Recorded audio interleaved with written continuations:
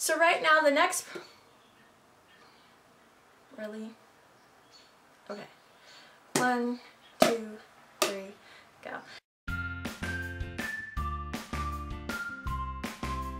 Hi everybody, so today is going to be a favorites video. I have 10 favorites for the month of May, and I'm really sorry that I dropped the ball on this, but I haven't done a favorites video since November of last year, which means I have a ton of favorites to share with you guys, but this month I'm only going to share 10 because I want this video to be quick.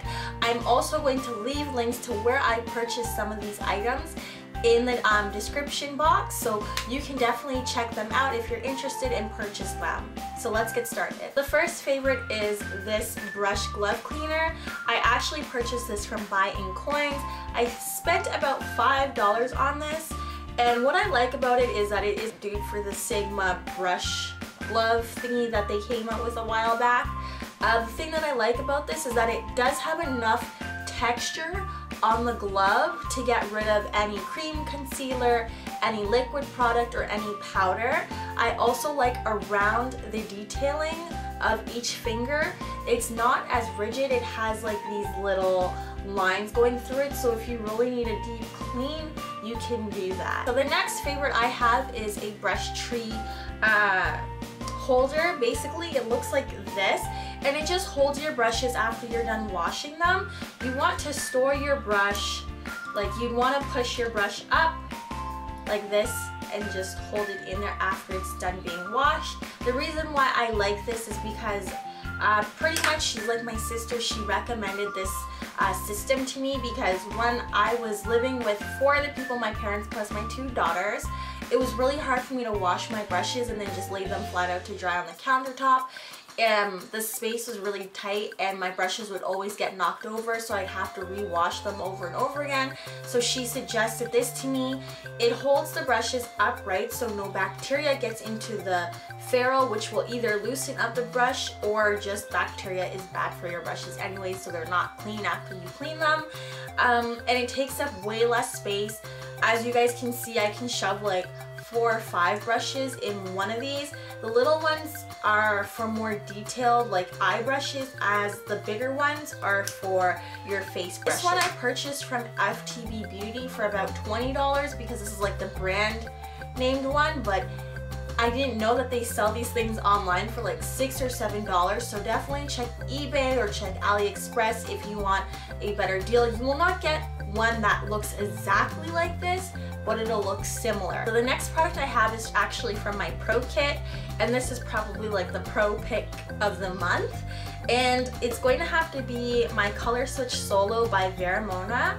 Now there's 3 different ones. There's a Solo which just has, it looks like this, then there's the Duo that has this on the outside, but then it has like a little white sponge on the middle, and then there's another one, I think it's called the Phoenix, and it goes on your wrist and you can just basically take off product from a brush.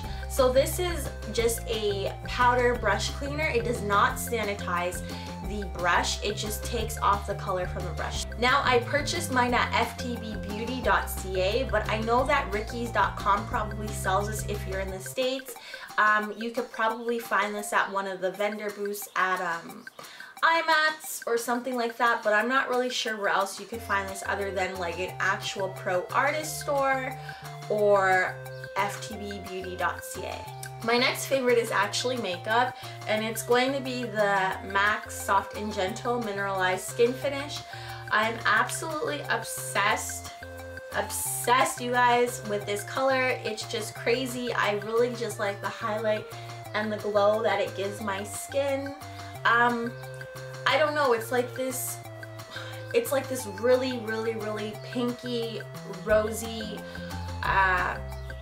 metallic-y toned color that just gives an extra sheen to my skin, and I just love that even women of color could wear this, because I know a lot of lighter tones can get away with this highlight, but just to know that I can actually pull this off, and a lot of people have complimented me on this, it just makes me feel really good that it's not like ashy on my skin or anything like this. And obviously you can get this at MAC, so I'll just leave that link down below.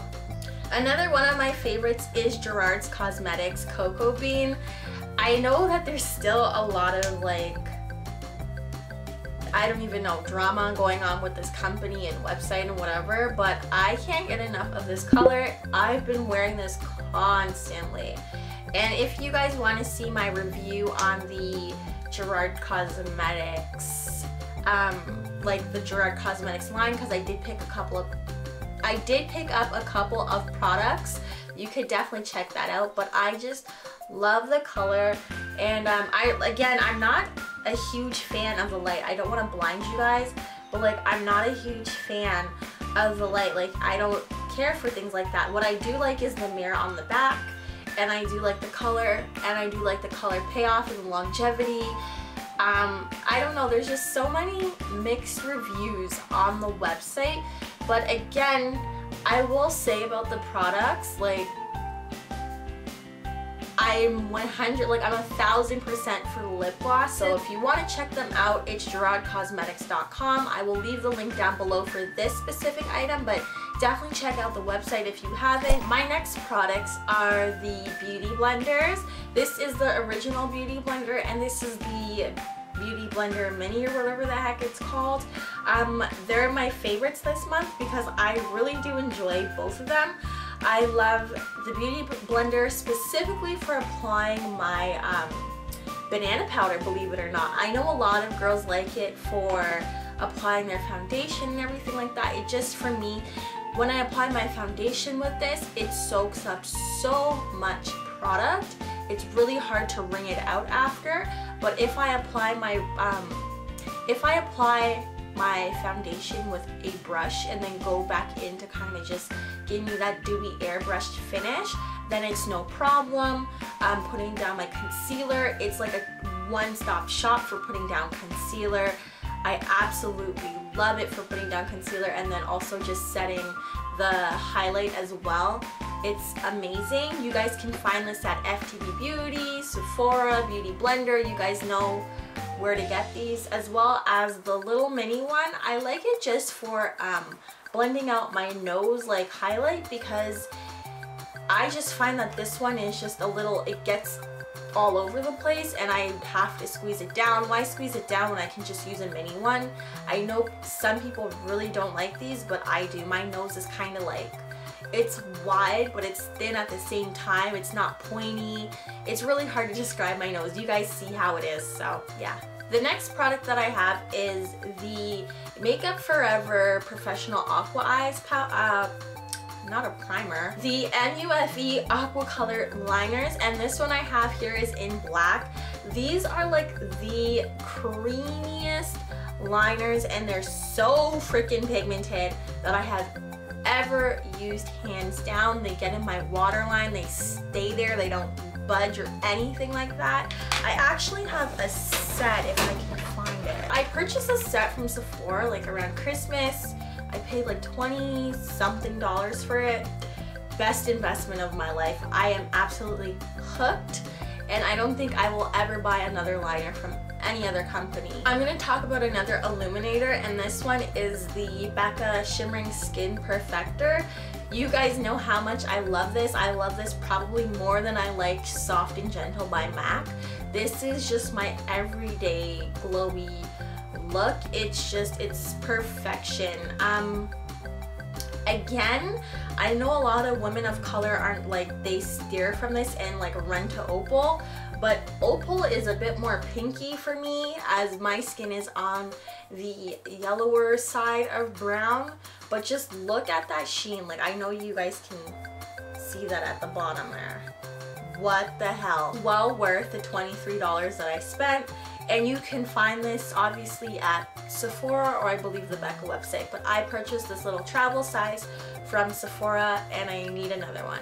The next item is Kat Von D's tattoo liner, and this is in Trooper, and I really thought that like my fix for a felt tip liner was over, but when I tried this out, you guys, it just gives you a really precise line. Let me see if I can just, like, it gives you a pretty precise line. I know that I kind of went crazy with it, but it is one of the easiest easiest liners that I've ever used. It's one of the best on the market, and I can see why so many YouTubers just kind of obsess about this.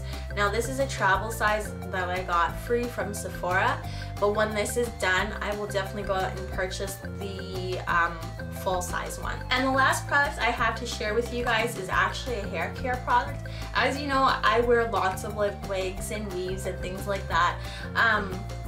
But I have to wash my hair every week and condition it. Same with my daughter's. My daughter's hair is very it's natural, so is mine, but I just use the wigs as a protective style. So what we've been using as like a leave-in conditioner or co-washing and things like that, we use the Aunt Jackie's Curls in Coils In Control Anti-Poof Moisturizing and Softening Conditioner. And this is just, it's freaking amazing. It smells so good. This is how much we have left. This is done. We have another one that we're using, but I just figured that I would show you. Like, I love this that much that I've gone through containers of this stuff.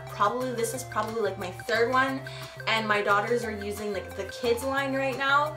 We're just gonna see how that one works out for them. If not, then we'll go right back to this one.